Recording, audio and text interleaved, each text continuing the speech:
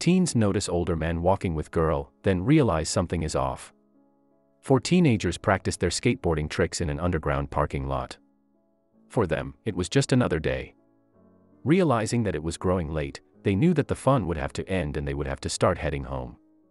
But the 4 Canadian boys weren't expecting to see something so suspicious as they emerged from the underground of Calgary. A teenage girl, who was visibly upset, and 2 much older men were making their way over the grass into the parking lot. The man seemed to be quite forceful with the girl.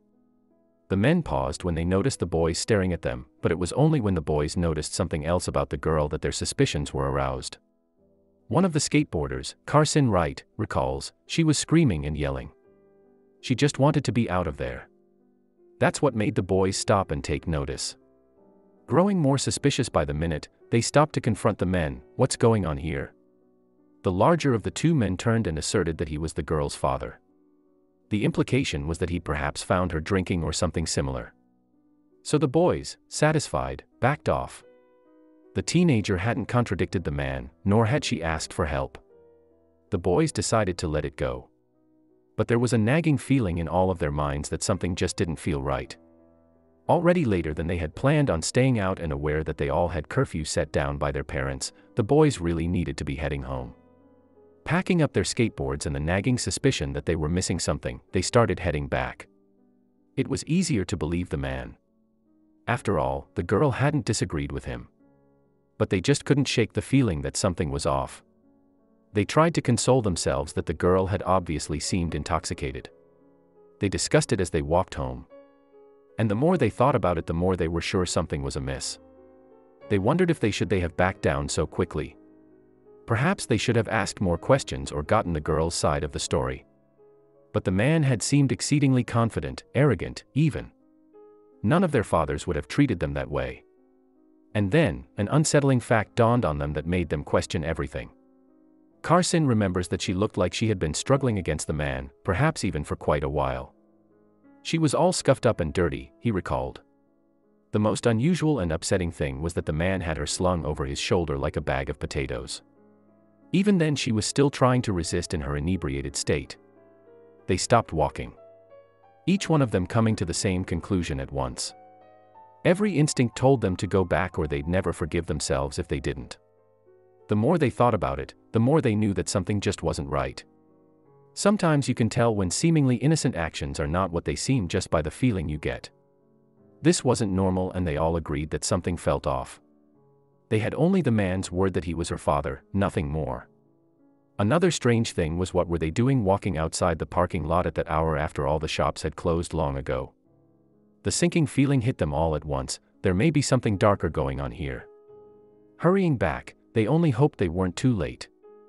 None of the boys knew for certain, but Wright said, "You don't want to really think of the worst in somebody like that.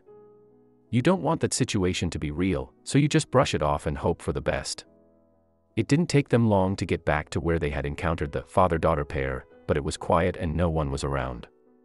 The boys knew the whole place from their skating and knew exactly where to look if something fishy was happening. They were not happy to find the trio exactly where they looked. They had searched the parking lot, peering in between the rows of cars as they walked. Not wanting to miss a potential shadow that could be hidden in. They could be anywhere. But it was only when they searched the stairwell that they found them. The scene they had walked into was even worse than they could have ever imagined. The boys rounded the corner and were startled by what they had found. They could just make out the shapes of the men in the darkness. Their instincts told them to run, but they hadn't come back all this way for nothing. They couldn't just leave the girl to her fate, they had to do something. The 4 boys were disgusted and remained frozen in place by what was happening to the girl, by what the man was doing to her. Arnaud Nemenya, one of the boys, admitted that he didn't know what to do. It seemed like an eternity before they snapped out of it, and that's when they leaped into action. They knew they had to separate them and just get the girl away. The men, of course, were furious.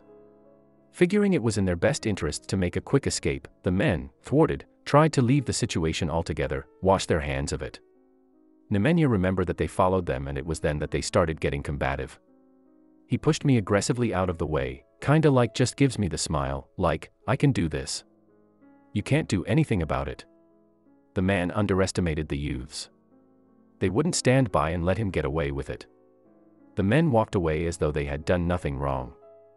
Then they turned to see 3 of the boys starting to chase them. One of the teens had stayed behind to watch over and comfort the shaken girl. The others had given chase. The awful adults tried to outrun them, but youth was on their side and they were catching up fast. Determined not to let the men get away with such unspeakable cruelty, the boys sprinted on through the streets of Calgary. Suddenly, they were on them. He had nowhere left to run. They had nowhere left to run and only one option left to them. The bigger man turned to face the teenagers, and that's when he decided to fight. Ripping a skateboard from the nearest boy's hands, he attempted to use it as a bludgeon, trying to push them back. Fighting as someone who has nothing left to lose, he tried to overcome the boys with sheer force. He didn't know that the police were only a few feet away, watching everything. Luckily, the man wasn't able to do any serious harm to any of the boys before the police stepped in and intervened, hauling the men away. The 3 teens, now with the law on their side, went back to their friend who was still sitting with the girl. The 4 finally went home, not knowing just how grateful the city would be for their heroic efforts that evening. Then they started getting phone calls. Too afraid to answer. They assumed that they were in trouble, but they couldn't guess what for. What if they were in trouble for fighting the man? Or worse, what if the man had somehow gotten their contact details? But the calls kept coming. They knew they had to bite the bullet. They had to face the consequences of their actions. They couldn't run away forever. The teens didn't realize that their ordeal wasn't over yet. The police chief, Chief Constant Roger Chaffin, kept trying to call the boys. Unfortunately, the boys misunderstood the calls. They thought they'd get in trouble for fighting the man. In fact, he was wanting to thank them for what they'd done. Eventually, the call went through, and the boys were surprised by what the chief had to tell them. The 4 boys were invited to attend the chief's award gala in recognition for their services to Calgary and to the young girl they'd saved. All 4 agreed that it's what they hoped anyone would have done in the same situation. Next time, they'll know to trust their instincts as much as their boards. They had put their own lives at risk to save a stranger that needed them more than they ever knew. If you had found yourself in the same situation, would you have trusted your gut feeling? Or would you have walked away? Would you put your life on the line or someone you don't know? It's not an easy answer. But to that girl, their choice made all the difference. What these 4 teens did was an incredible act of bravery and took a lot of courage. It's not easy to stand up to an adult who seems to have authority. Who knows what would have happened to the girl if they hadn't trusted their instincts?